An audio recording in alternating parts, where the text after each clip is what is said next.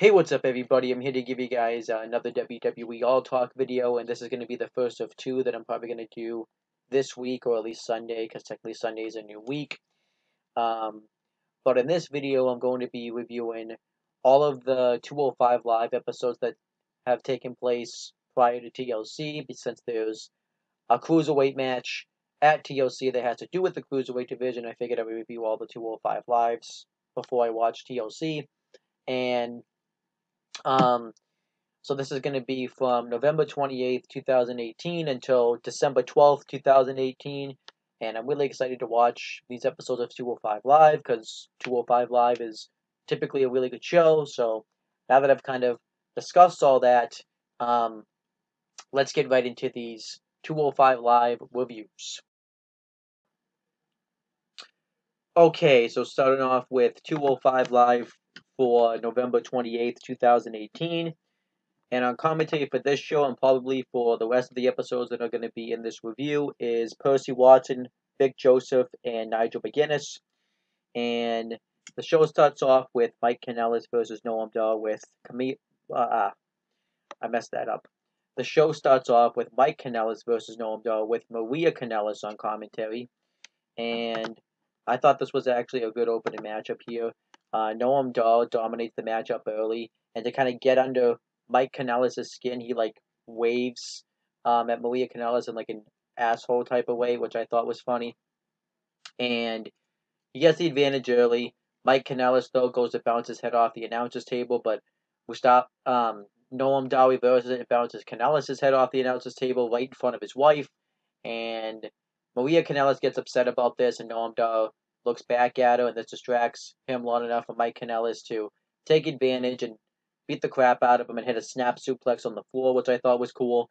And Mike Kanellis gets the advantage throughout the rest of the matchup, and then Noam Dar mounts a comeback, and then Mike Kanellis hits a spine buster, and he's in control of the match, but then the Lucha House Party's music goes off, and Kalisto and Gran Metalik are out there, and Mike Kanellis is distracted about this, and he's making sure that his wife's okay, but behind the referee's back, Kalisto hits an Enzuigiri onto Mike Kanellis, and Noam Dar hits the Supernova for the win, and Noam Dar gets the win. I actually like the way this was done. You could say that it's the faces skating up against the heel, but the heel got its comeuppance because obviously Mike Kanellis and TJP on the previous episode beat the crap out of the Lucha House Party, so I actually like the way this was done. I thought this was well done. So I like this. Good match and good way to continue the Lucha House Party TJP Mike Kanellis feud.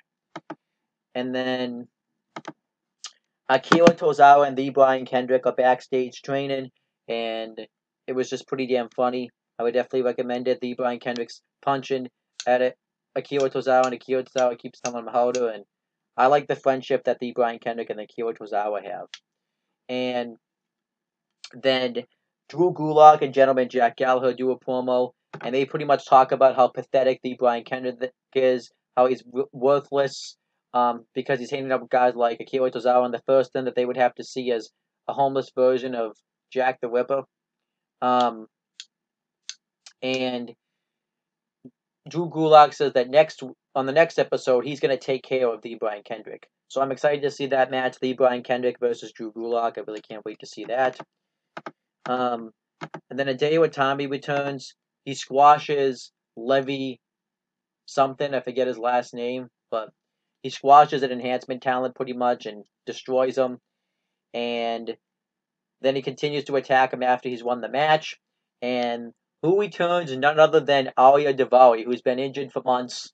And he has a face-off with Hideo Itami, thinking that it's going to lead to a feud. But instead, Arya Daivari helps Hideo Itami attack the enhancement talent. And he says that he respects Hideo Itami. They shake hands, and that was pretty much the segment. I'm actually intrigued to see where this goes, so I'm actually interested in it. But I liked the return of Hideo Itami. I thought he looked very aggressive, and I really liked it. Then TJP and Drake Maverick are backstage, and TJP says that he deserves the next Cruiserweight Championship match, but Drake Maverick says that his win-loss record hasn't been that great.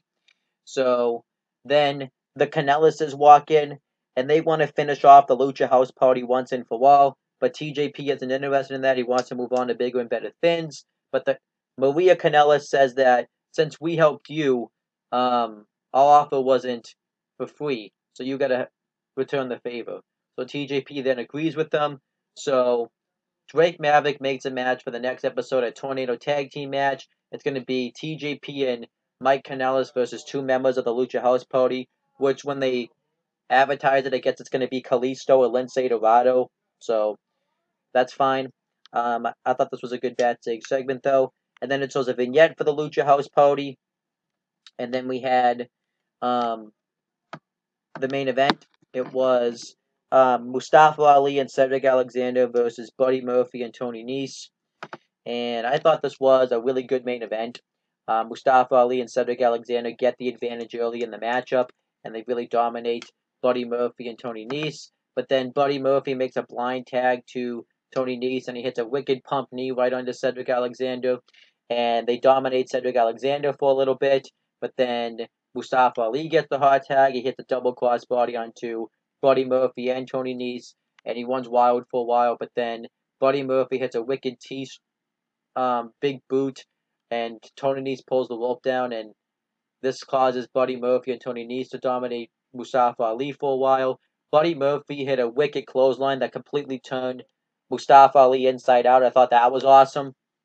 And yeah, they pretty much dominate him for a while, but then Mustafa Ali has a chance to make a tag, but um, Buddy Murphy pulls him down from the ropes, and then eventually Mustafa Ali hits a wicked drop kick and tags in Cedric Alexander. He gets the hot tag on to Tony Nese. Actually, I think it was Buddy Murphy, and he runs wild on him for a while. And then they go for like a double Spanish fly using Tony Nese as like a platform onto Buddy Murphy. But Buddy Murphy hangs up Mustafa Ali on the ropes, causing both of them to fall out of the ring. So Cedric Alexander hits a wicked flip dive on Tony Nese. And then Buddy Murphy and Mustafa Ali are legal. So Mustafa Ali goes into the ring. Buddy Murphy hits a pump knee strike, and he goes for Murphy's Law, but Mustafa Ali counters into a um, tornado DDT, and Cedric Alexander tags himself in and hits the lumbar check on Buddy Murphy for the win. And that was pretty much the end of the match. It was a really good tag team match. I thought it was awesome. They got a lot of time too, because I think they cut the Mike Kanellis Noam Dar match short, so that way they could give this match a lot of time. But I really enjoyed this match. I thought it was a really good tag team match, and everybody that was in the match made sense. Everybody had some type of issue with each other. And obviously the finish made sense because now this opens up the door for Cedric Alexander to finally get his contractually obligated rematch clause for the Cruiserweight Championship since he pinned the Cruiserweight Champion. So I like the way they did the finish, and it was just a really good Cruiserweight match. And that was pretty much 205 Live. I actually thought this was a really good show. I enjoyed pretty much everything on it. Hideo Itami's return, the Mike Kanellis Noam Dar match, um, setting up the Brian Kendrick Drew Gulak match, and setting up the Tornado Tag Team match for next week. And I also enjoyed the main event. So I'm going to give this a B. I thought it was a really good show. I'm just going to give it a nice solid B. And that's pretty much the end of this review of 205 Live. Now I'm going to watch the next episode and then review that when I'm done watching it. Okay, so now on to 205 Live for December 5th, 2018. And the show started off with Drew Gulak with Gentleman Jack Gallagher inside versus the Brian Kendrick with Akira Tozawa inside. And I thought they had a hell of a technical match. If you really like technical wrestling, this is the match for you because it's really good. The Brian Kendrick and Drew Gulak both exchange chain wrestling holds on each other and try to get each other into submissions.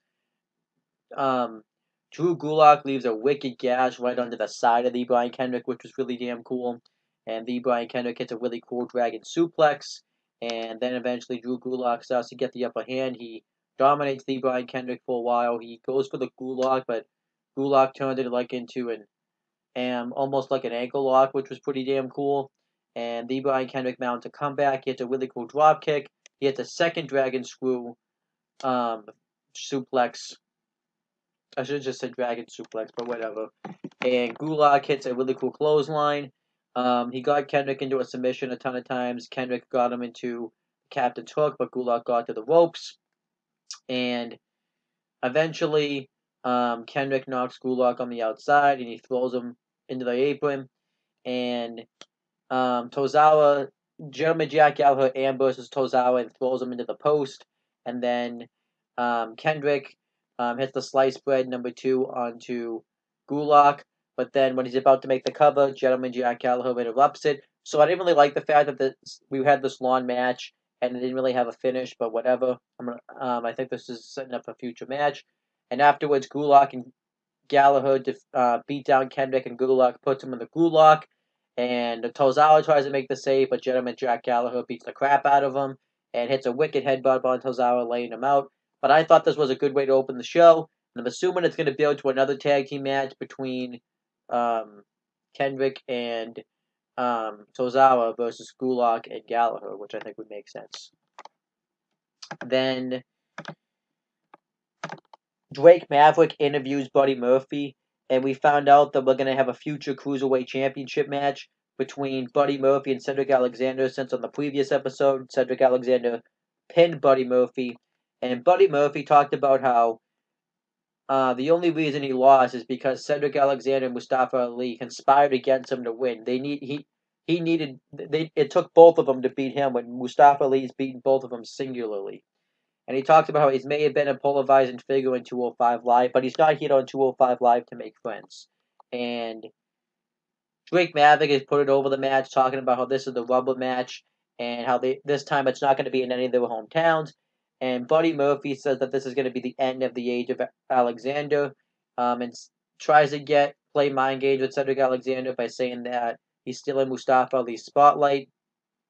And then he says that he wants Drake Maverick to make 2 matches next week to prove that they really are as good as they say they are, where Buddy Murphy will face somebody and Cedric Alexander will face somebody. So overall, I really like this segment. I thought Buddy Murphy came across really well here, and it makes me really look forward to the Cruiserweight Championship rematch. Then next, we had Alia Davari versus Clay Roberts. Alia Davari wins in a squash. He hits the hammerlock clothesline. He goes to cover Clay Roberts, but then he chooses not to. He hits a second one, and he goes to cover him again, but he chooses to continue to inflict damage. And now Davari just hits clothesline after clothesline on him to eventually the point where the referee just has to stop the match. And now Davari wins. I like this, though. It made Alia Davari look really strong coming back. And we see that Hideo Itami was watching the match from backstage, still setting up, their alliance. Then Mustafa Ali cuts a promo and talks about how at Survivor Series he may have fallen down, but he's finally risen back up next week. And he said that he is happy that Cedric Alexander has a title match, but he said whoever is the Cruiserweight champion coming out of that match, I hope they're willing to put on a strong fight, because I know I am. So I like this because it builds up future contenders for a possible Cruiserweight title match. And I imagine that at some point Mustafa Ali will win the Cruiserweight Championship, so I like this. And then Cedric Alexander gets interviewed, and he said that he's not going to buy in to Buddy Murphy's mind games, because he was able to be Cruiserweight champion without those mind games, and he accepts Buddy Murphy's challenge for the next episode. And then Noam Dar cuts a promo, and he's upset with Buddy Murphy that he screwed him out of his match with Tony Nese. So he wants Buddy Murphy to face him, and it's not about the title. He just wants revenge. I like this, though. It sets up because it sets up a future program for Buddy Murphy for a title match or something. Then you had the main event match. It was a tornado tag team match. TJP and Mike Kanellis with Maria Kanellis ringside versus Kalisto and Lince Dorado. Grand Metalik wasn't there because he was doing a live event in Chile at the time. And I thought this was a really good main event. Kalisto and Lince Dorado come out there with a Penelope and a ton of pinatas and sombrero hats.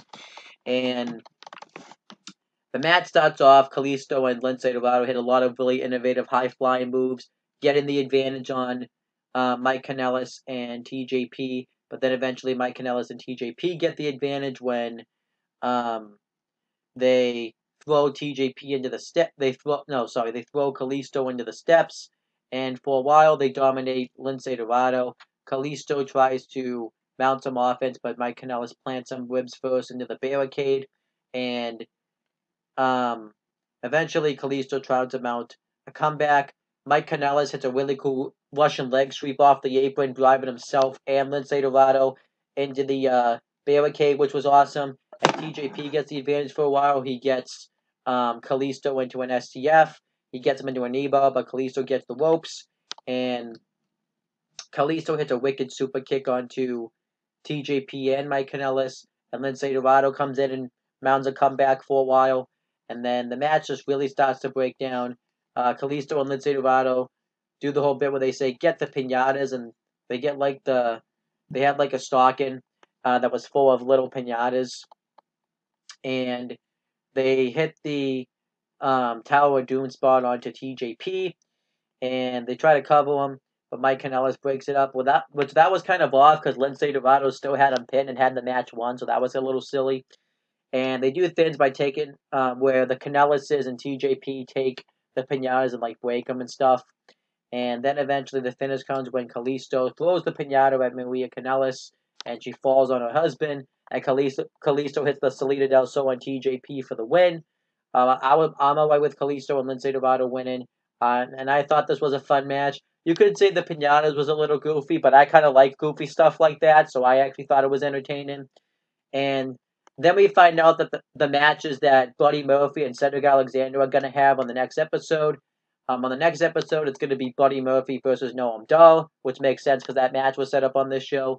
And Cedric Alexander versus Tony Nese, which obviously makes sense since he's in an alliance with Buddy Murphy. And they've kind of been feuding anyways.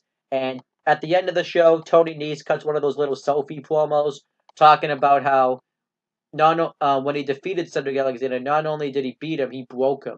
And he says that he's going to beat him up so bad in the next episode that he won't even be able to make his Cruiserweight Championship match. And that was the end of that. I thought Tony Nese cut a really good promo, probably the best promo he's ever cut in his career. And that was 205 Live.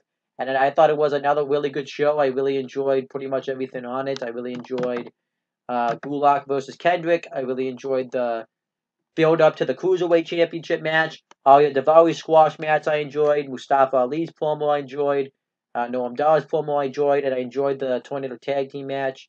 So I'm going to give it a nice solid B. I thought it was a really good show. And that's pretty much my review of this episode. And now I'm going to review the next episode. And then that would pretty much be the end of the video.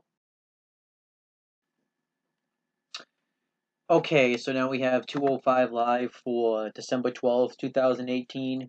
And prior to this, though, there was a WWE.com exclusive that came out just before Monday Night Raw, where Drake Maverick announced that at TLC, Buddy Murphy would defend his Cruiserweight Championship against Cedric Alexander, which obviously I'm happy that the match made it to TLC. I think it makes sense since, to have the rematch take place at a major WWE pay-per-view after that huge moment that happened at Super Showdown and stuff. And I like the fact that they're putting the cruiserweights on the show again. It makes that show feel different and it makes it unique. I like it because I think the cruiserweights have a place on the show. So we had the first match on the show. This was obviously coming off the previous episode where Buddy Murphy and Cedric Alexander were both going to have matches. And we had Buddy Murphy versus Grand Metalik. I know it was supposed to be Noam Dar, but they did give a storyline reason for it. I don't know if it's a legitimate reason, but apparently Noam Dar wasn't medically cleared to wrestle, so they went with Grand Metalik instead, which I thought was a fine replacement. You could always do a match between Noam Dar and Buddy Murphy in the future. If I was to pick a place, I would pick NXT UK TakeOver Blackpool, since Noam Dar kind of fits that UK show feel, and Buddy Murphy would work as well. So I kind of hope that's when they do the match. They make that match for the Cruiserweight title. They build that match up for NXT TakeOver, NXT UK TakeOver Blackpool, but we'll have to wait and see. But I still thought we had a really good match, actually, between Grand Metalik and Buddy Murphy. What were you expecting, though? I mean, they're both really good professional wrestlers, and obviously you would expect them to have a really good professional wrestling match. They both start off by kind of feeling each other out with some nice chain wrestling holds where neither one just gets the advantage over the other. And then Grand Metalik gets the advantage. He hits a really cool head scissors, knocking Buddy Murphy out of the ring. He hits a really cool flip dive on him. And he from the barricade, he hits a really cool head scissors right onto Buddy Murphy. I thought that was awesome. He gets him in the ring, tries to pin him. Buddy Murphy kicks out of it, and then Grand Metalik goes for a crossbody, but Buddy Murphy catches him into a suplex, which was really damn cool. But Grand Metalik kicks out of that, and then Buddy Murphy dominates the matchup for a while, and then Grand Metalik mounts a comeback. He goes for the Metalik driver. Buddy Murphy counters that, and then the match pretty much is back and forth. Grand Metalik hits a really cool, um, like, um, Spanish fly and a springboard crossbody, but eventually he goes for the moonsault. Buddy Murphy gets the knees up, and he ends up hitting a wicked power bomb onto Grand Metalik, covers him. Grand Metalik kicks out, and then he goes for Murphy's Law, but Grand Metalik counters into a roll up. Buddy Murphy kicks out, and then he goes for another springboard crossbody, but Buddy Murphy catches him into a Murphy's Law and gets the win. Obviously, it makes sense since Buddy Murphy's defending the title Sunday. It makes sense to make him look strong, but I thought they had a hell of a matchup, and I thought it was really damn good. Then Akira Tozawa and the Brian Kendrick are backstage, and Drake Maverick informs them that on the next episode of 205 Live, which is tonight's episode that just aired, that they're going to face Drew Gulak and Gentleman Jack Gallagher in a street fight, and he wanted to know what the reaction to that was going to be, and they really don't have a reaction, but he was expecting one since Akira Tozawa and the Brian Kendrick fought in a street fight in 2017. I remember because I watched that match when I was in Texas. But the Brian Kendrick then says that originally when he came back to WWE, he was always trying to manipulate people like Akira Tozawa because he knew that this was going to be his last shot in WWE. But in a way, he wants to thank Gulak and Gallagher for beating the crap out of him because it's got him to change his ways. And Akira Tozawa is confused about this because Kendrick still looks the same, so he says that they're going to go do something about this. And then Tozawa walks back in and does a joke saying that Drake Maverick is fired for losing the Raw Tag Team titles last night. And he leaves, and Maverick says, "But you can't fire me, I'm the GM." I thought it was funny. I thought Tozawa was awesome here. And then Drew Gulak and Gentleman Jack Gallagher do a promo, and they talk about how now that it's a street fight, they can go as far as they want to and erase Kendrick and Tozawa out of WWE. Great promo. And then Arya Daivari gets interviewed, and he says that the reason he's been hurting his opponents is because for months when he had an injured neck, he had to watch 205 Live, and people would just be all flash, and that's all they care about. He's sick of, he misses the old days when people would just show up and fight, and he's here to bring that type of change. Hideo Itami comes up and congratulates him on his performance the previous episode, and Arya Daivari then says, "Now that is a superstar that I can get behind." So obviously that explains the storyline.